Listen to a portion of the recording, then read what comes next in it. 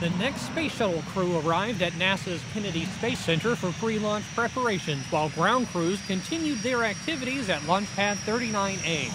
6 astronauts, Commander Ken Ham, pilot Tony Antonelli, and mission specialist Garrett Reisman, Michael Good, Steve Bowen, and Piers Sellers, are scheduled to lift off aboard Space Shuttle Atlantis for the International Space Station on May 14th at 2:20 p.m. Eastern.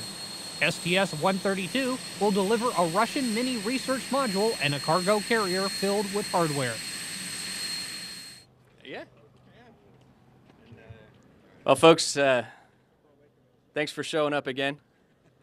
I think it's been not quite a month since we were here last. Pretty quick, at least it seems to from our point of view. And I bet that you guys are a lot more rested than the last time we were here, because that was a pretty busy day. And a couple of us were talking on the way out here about what's been going on Space Station these days. And I think a Progress just undocked yesterday. I'm not exactly sure. And I'm pretty darn sure that a Soyuz has to relocate from the port that we're going to put our MRM module and then go to the aft part of Space Station.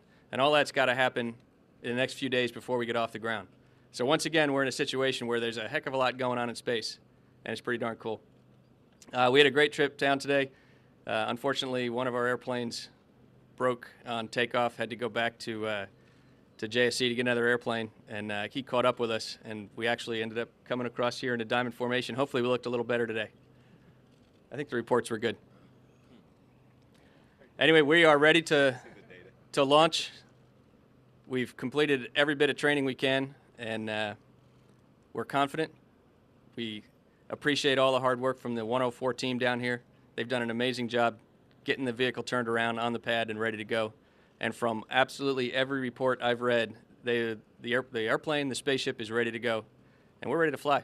So look for a good show on Friday. Thanks. Sure.